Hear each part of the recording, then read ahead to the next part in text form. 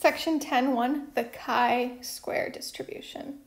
In this chapter, we'll be discussing a couple new kinds of hypothesis tests, which will require the use of a new probability distribution. So instead of the normal curve or the t-curve, we're going to use this new one called chi-square. It's a Greek letter. It looks like this, like a fancy X with a square on it, X chi-square. And so you can see it below. I'll color code it. Just like the t-curve, it changes with degrees of freedom. So we'll start off with degrees of freedom 4, and you can see it's a little bit right skewed. And then the next one is degrees of freedom 8. It gets a little bit less right skewed. And then as we jump up to 16 and keep going, you'll notice it starts to look a little more and more normal. So let's take a few notes about it, and then we'll use the curve. So the total area under the chi-square curve is always 1. And that's, again, has to do with probabilities add up to 1.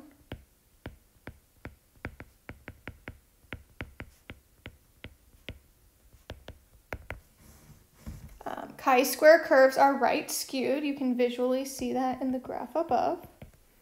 And they're not symmetric, so it's different from the normal curve.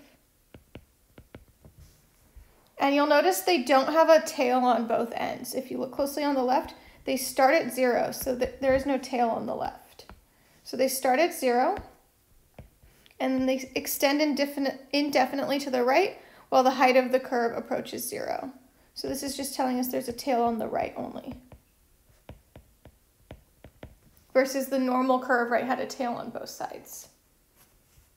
So this one doesn't go to any negative numbers, right? Since it doesn't go over here, there's no negative infinity, no negative numbers. As the degrees of freedom increase, the shape of the chi-square curve starts to look more and more like a normal curve. And you can maybe see that a little bit in the graph above. And then this is where the chi-square curve gets weird. The mean of the chi-square curve is actually equal to its degrees of freedom. So this part's very different than before. So we'll see it in the examples below.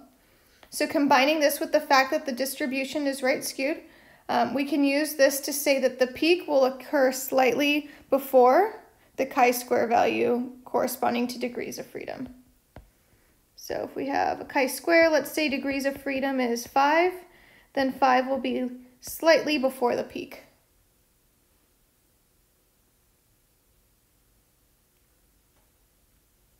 And that's because the mean will be near the peak. So let's use chi-square on the calculator. So if you don't have it out, go get your calculator and come back. If you have it out, let's go.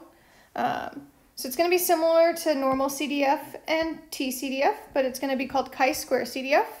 So let's sketch the curve, and then we'll find it on the TI-89. So we're going to draw chi-square, so there's only a tail on the right.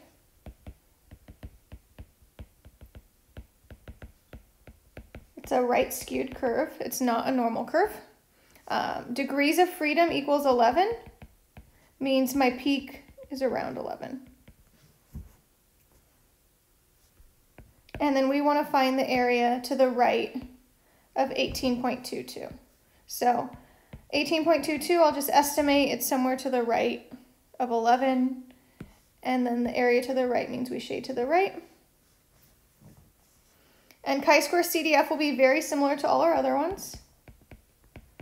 So just like normal CDF and TCDF, we do lower comma upper. So my lower would be 18.22.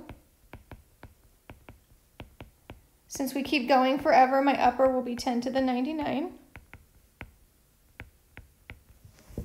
And then like the t-curve, we have to add degrees of freedom, which is 11. We'll talk about how to find that later, but we'll know degrees of freedom for now. So it's going to be in that same menu as before. We're going to go to second distribution, same menu where normal and t were, and chi-square CDF might be a different number, but it should be around 8, depending on your calculator. Every calculator has slightly different functions, so it should be around there. Make sure you do CDF, not PDF. And then we'll do lower is 18.22, upper 10 to the 99, and degrees of freedom is 11. And that'll tell us area. So nothing too new, just a new function on the calculator. But concepts are the same. And that's area to the right. So let's try one more. And then we'll do actual hypothesis tests in the next section. So we'll do area to the left of chi-square equals 3.055. So that's like a z-score, but instead it's chi-square. And degrees of freedom is 6. So we'll draw a right skewed curve, because chi-square is always right skewed. Degrees of freedom 6 should be around the peak. And then we want to find the area to the left of 3.055.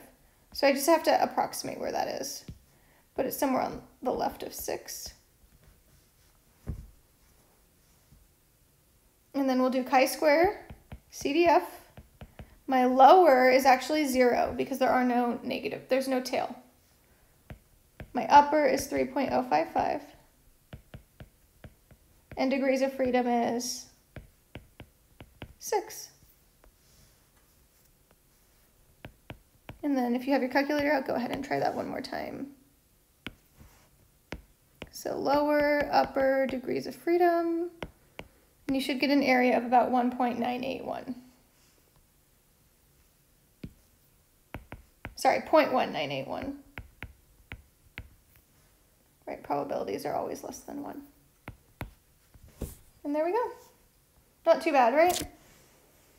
And then here's just directions for the chi-square function on the calculator. So it's in that distribution menu that we've been using a lot.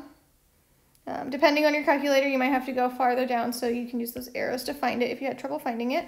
And it'll be lower, upper, degrees of freedom. So we'll use this function when we do some hypothesis tests in the next 2 sections.